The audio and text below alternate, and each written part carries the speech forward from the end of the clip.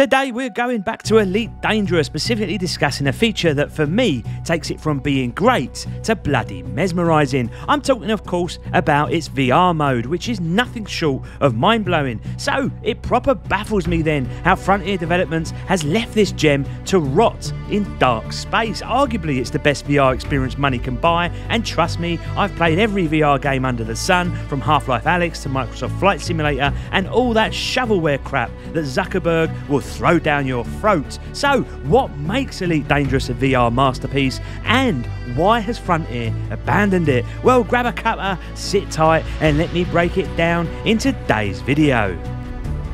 For you lucky sods who've had the pleasure of playing Elite in VR mode, you can probably skip ahead to the second half of the video, but for the curious lot of those who've never touched Elite Dangerous, let me explain why its VR mode is simply mind-blowing. First off, VR transforms those everyday, mundane tasks you do hundreds of times into something exhilarating and stress-inducing. Take landing your ship for example. Sure, you can use the automated system like a pussy, where you hit a button and Bob's your uncle, Fanny's your aunt, your ship is safe on the ground. But manual landing, that takes practice and adds a heap of immersion to Elite. In VR though, this becomes a proper rewarding gameplay aspect. You're looking left and right to make sure nothing's in your way, checking the screen below for alignment, or whilst admiring the towering landscape or starport around you. What you find is that your head is physically moving left and right, up and down, which is a far cry from the normal way of playing, where you're as rigid as a mannequin. Speaking of starports, they might feel repetitive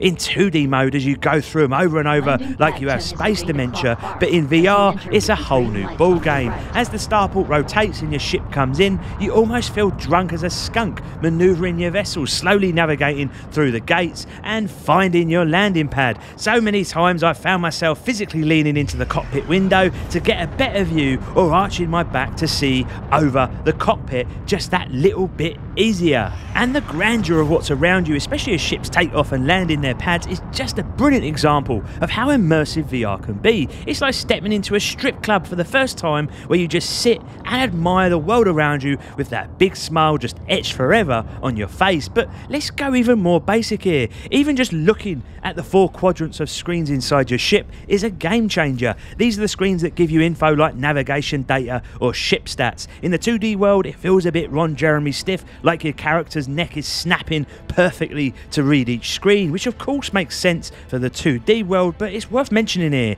I play Elite with Tobi Eye Tracker 5, which definitely amps up the immersion with the screen info, but in VR it feels so natural. The best way to explain it, you genuinely feel like a commander. The ship responds to you naturally, recognising your head turns and automatically brings up the info you need. It's a small yet massive part of making you feel like someone who is controlling this high-tech piece of machinery. It also means your focus is less on the controls and more on the views outside your window. Now let's talk ship interiors. The community's been gagging for them, but it ain't likely to happen anytime soon. But in VR you get a sense, especially in the cockpit, of just how massive your ship is. My missus would proudly tell me size really does matter, as if to rub it in my face further, but when it comes to Elite VR, she may very well have a point. You see, you can do a full 180 and look behind you and see the grandeur of your ship cockpit. Me and Johnny Two Shoes love riding about in our Imperial Cutter, one of the endgame ships, and what blew me away as I moved up through the ships is how VR mode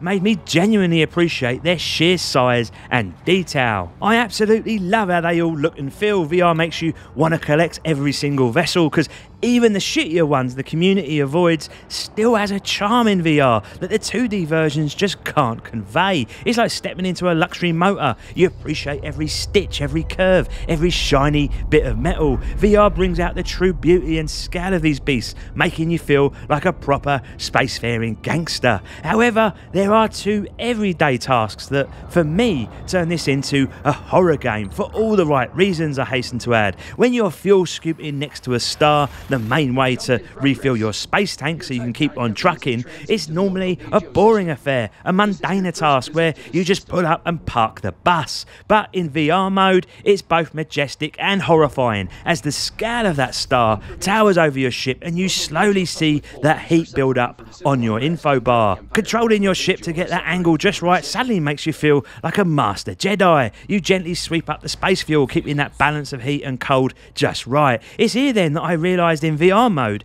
everything from landing your ship, scooping up fuel, to simply navigating your systems, they feel so much slower and more deliberate. Everything you do is done with purpose because in VR you feel so much more responsible and need to concentrate harder to ensure you don't end up dead as a dodo. And nothing makes this more apparent than the granddaddy of fear, the neutron star. For those new to Elite, those collapsed stars act as beacons, giving you a boost for your next jump, saving both fuel and time. They're super useful for covering vast distances, but they're bloody terrifying even in 2D mode. When your ships jump into a neutron star, you never quite know what's coming up before you. Hand on the throttle, ready for an emergency maneuver, because if you get too close to these beasts, they'll devour your ship, and depending on how well kitted out you are, that could cost you an arm and a leg to replace. The trick is to approach slowly, aim for the wisps of blue nectar that emanate from the tips. Your ship takes on fuel like a 5-year-old eating candy for the first time whilst you wrestle to keep it away from the neutron core. It buzzes with excitement, and with nothing but the emptiness of space around you,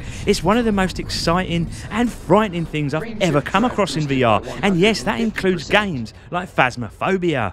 We're back to that word again, scale. The sheer power and size of these neutron stars take on a whole new meaning in VR, something that's hard to explain until you experience it for yourself. And so far I've been banging on about how the everyday tasks in Elite Dangerous are elevated to new heights and create a brand new love affair with its game mechanics, but what I haven't touched upon yet is the sheer beauty of space and how that is transformed in VR mode. Now, another space game worth mentioning here is, of course, No Man's Sky. Sure, it's fun in VR, but it still feels like you're playing a game. And what I mean by that is, even though you're in space and traversing the galaxy, everything still feels a bit small. Yeah, that's what she said. And from the ships that you control to the planets you explore, it all feels a bit too quick and easy as you zip off from the ground to the atmosphere to deep space. Now, I ain't saying it's bad, but it lacks that scale, that grandiose visual that Elite has in spades. In Elite Dangerous, everything feels monumental. You feel the vastness, infinite stretches of space out before you.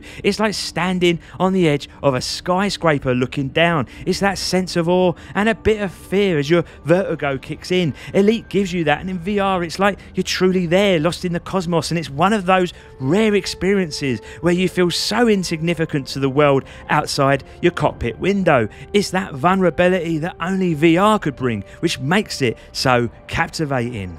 Planets and stars are a perfect example of Elite's scale, and whilst I did a Harvey Weinstein earlier and touched upon the stars, it's the planetary systems that are truly incredible. We're talking life-size here. Entering a planet's atmosphere is a stunning visual wonder. That initial entry point just below the orbit line, when the gravitational pull takes effect, makes you appreciate the sheer size.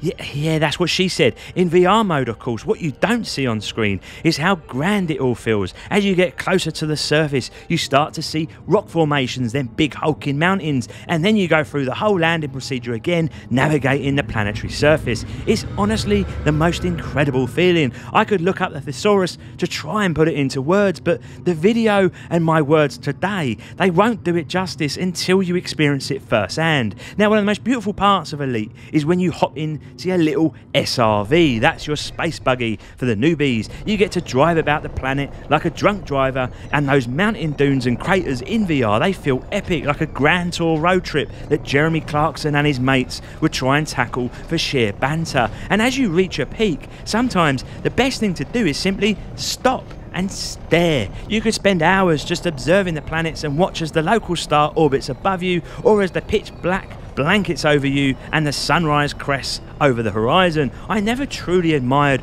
or took part in this aspect until I played in VR. And quick note on sound. In Elite it's epic and the sound design has been a standout feature. In VR though, it's the responsiveness of the directional sound that adds so much weight to the immersion. This is particularly apparent in space combat, where laser fire and explosions whistle past your ears, giving you insight into where an enemy arsehole is coming from. Speaking of space battles, they're super impressive of course in VR, but they still don't hold a candle to the beauty and magnitude of the environments that you come across throughout the galaxy. The issue with space battles is that for me it's highly dependent on your ship. The cockpit glass might be too small to see what's truly around you, and you can feel weirdly a bit constrained. It's not as impressive as say a dogfight in DCS in VR mode, where the adrenaline levels are right through the roof. And don't get me wrong, when I planned this video I knew combat would be what most people would think is great in VR, but I wanted to show that it's quite the opposite here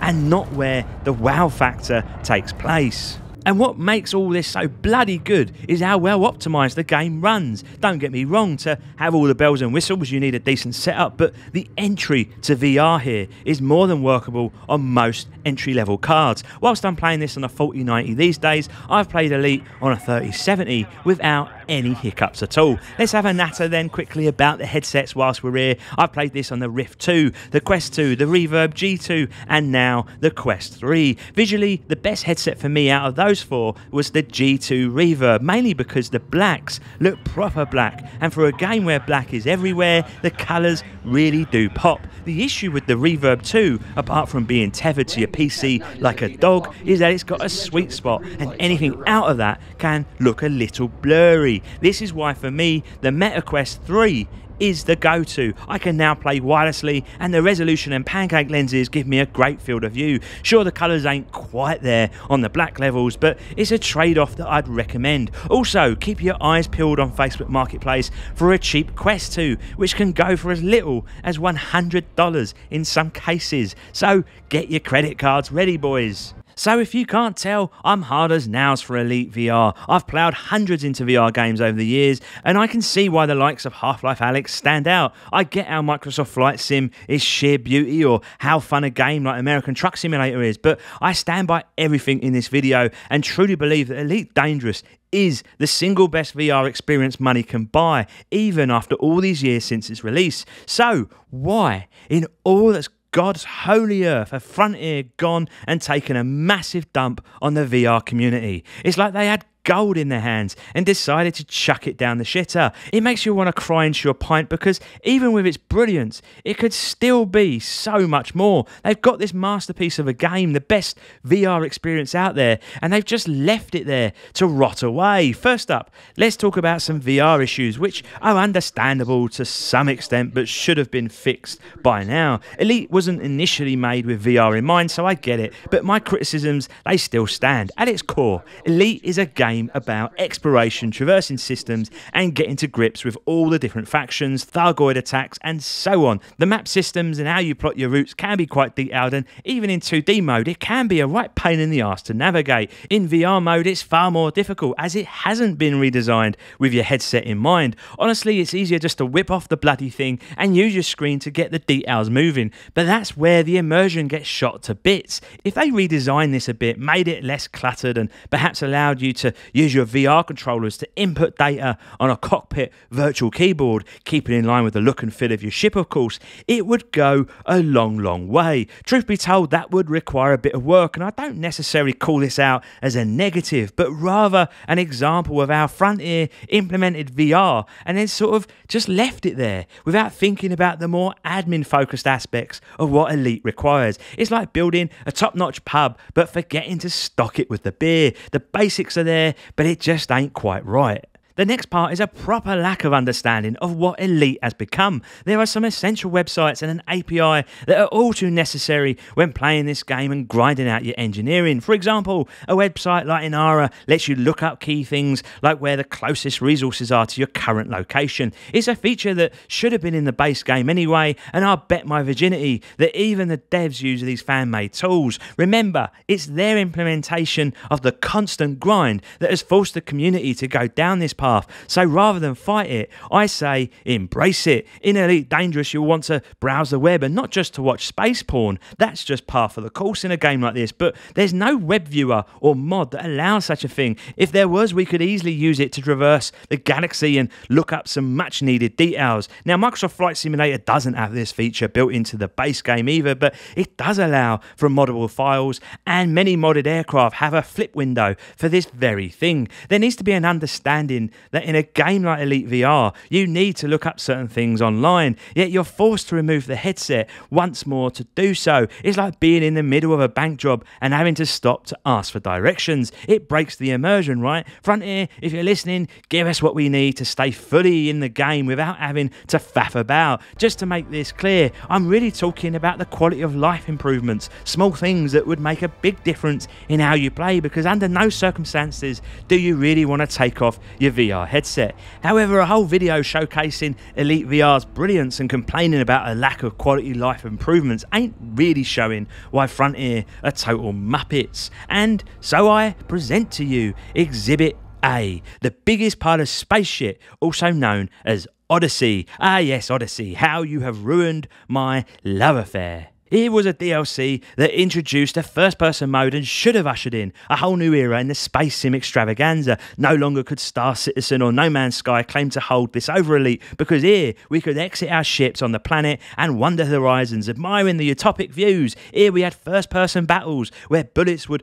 whistle past your earlobes and you'd be legging it back to your ship in a last-ditch attempt for extraction. Oh, what could have been, but alas, what we got was mutton dressed as dog shit covered in piss. And by the way, I ain't even talking VR yet. God no, this was just its normal release, a hollow first-person grindfest with rigid animations, poor gunplay, and frankly the square root of fuck all to completing the repetitive missions. It also messed up the procedurally generated landscapes that gave so much intrigue to the planets. As if designed by Karl Marx himself, the theory of how good this should have been did not hold up to the reality of what it actually became. Instead of a groundbreaking addition, we got a bloody mess, a proper kick in the bollocks for all of us who had high hopes. But the biggest kick in the knackers was only realised when playing in VR. The second you walked out into the wilderness, you were transported to a flat screen in an empty environment. Yes, they couldn't even be asked to give you a space-themed background for your flat 2D window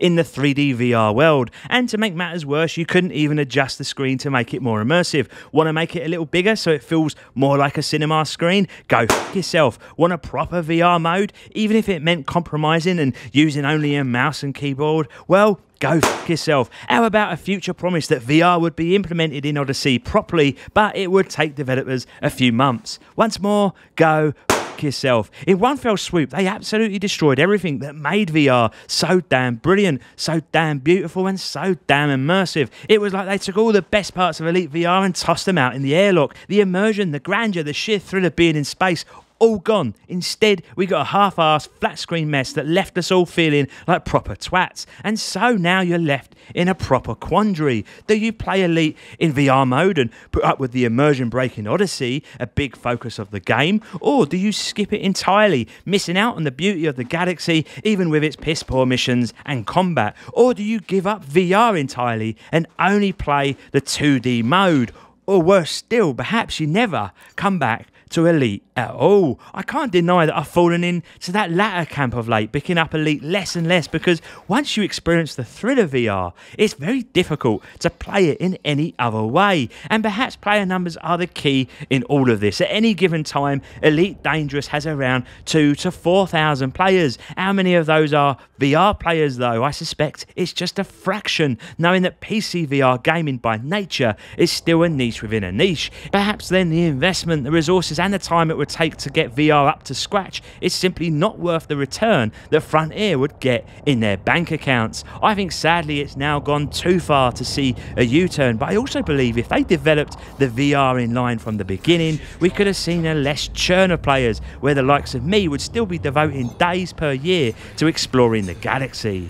Elite Dangerous VR then is one of the saddest VR stories that I can remember, and that's only because of just how incredible it is. For many of you who never played this space sim, Elite Dangerous might look a bit stagnant, perhaps a bit stale, maybe even a bit too complicated for you newcomers. And you know what? I won't deny it as its learning curve and that it's not perfect by any stretch, but donning a VR headset is unlike anything you've ever experienced, from scary looking neutron stars to incredible vistas over isolated planets. And all along, Frontier had no idea just what they had created. They had no idea what Elite could have become. Sadly then, Elite Dangerous VR is very much lost in space, where even the fuel rats couldn't rescue its sorry arse. Until next time, my lovelies, Reggie out.